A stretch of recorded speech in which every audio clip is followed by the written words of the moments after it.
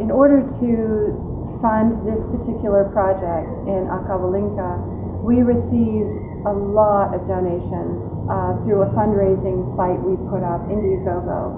Many people from the United States, different countries, sent donations to support this project. Our plan is to continue and also gain the support of other organizations. We are very much into partnership and interchange work. So we welcome any organization, any individual, any people who would like to join with us in moving this forward.